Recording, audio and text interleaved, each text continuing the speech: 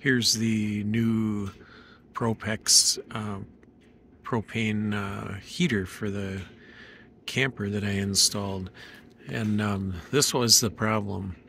This piece here was 7 millimeter female gas thread.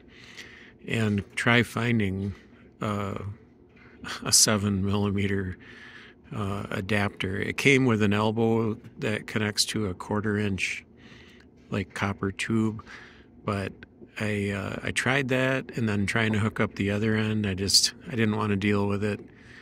So I had been going without propane heat for quite a while, using just the electric heater. But then a neighbor at the RV park said, "Well, Ken, just tap it out to 1/4x18."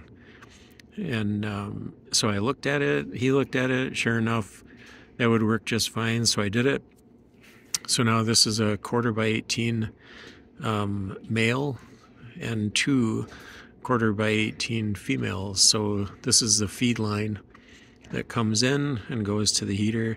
This second line goes up, and it actually goes to my propane stove.